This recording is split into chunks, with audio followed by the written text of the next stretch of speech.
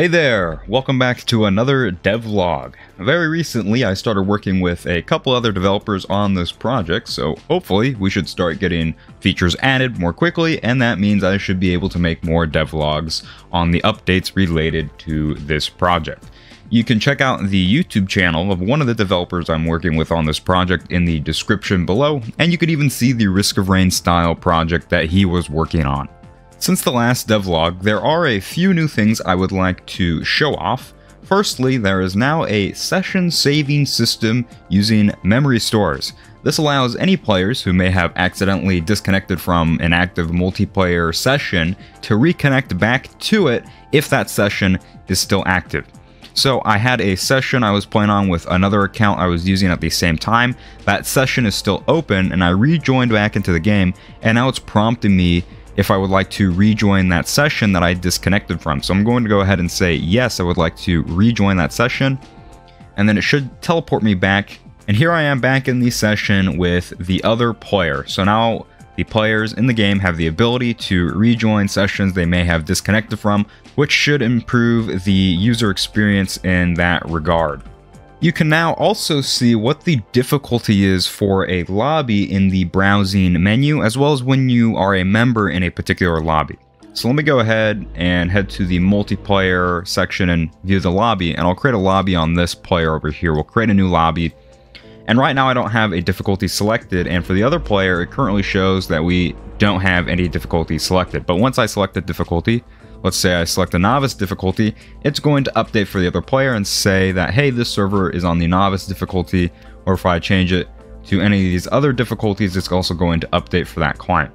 And then when this client joins into this server, it's also going to be able to display what the current difficulty is in the bottom. We're also able to see what survivors a player has selected. Currently, no survivors have been selected for either player, so it says NA for them.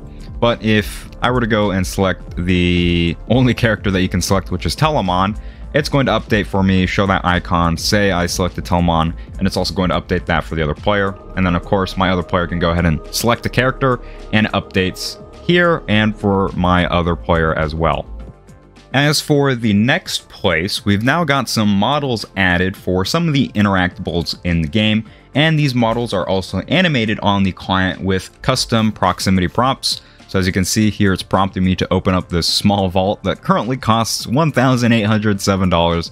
And that's because I'm currently testing with a hypothetical 100 players in the game.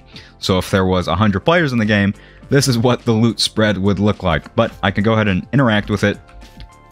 And it opens the vault and has this little animation. No items yet, but I think it looks pretty cool. And then of course we have the same thing with the large chests. It'll open and have an item come out of it. And then these barrels over here are going to be the same kind of currency barrels and XP barrels in Risk of Rain 2. So you just open it and get whatever XP you want. Currently, the XP reward calculated with 100 players would be 123 XP points and 246 ticks. We've also got some footsteps as well when you're walking around. And then we've also got a model for the teleporter. Pretty similar model. I'm not sure if this is going to be the permanent model we're going to be using, but it also has a proximity prompt in it and I can activate it. It doesn't do anything right now, it just says activated teleporter and that's it. The next thing you might have noticed is that the health bar is a little bit more stylized and it's going to have more functionality, so when you lose health, it has the same effects as Risk of Rain 2, and if your health gets too low, the health bar will start flashing. So let me go ahead and demonstrate that for you. Okay, so if I were to go and set, let's say, the health to 90, I lose 10 health points. Let me show you how this works. I'm going to go ahead and update the property right now.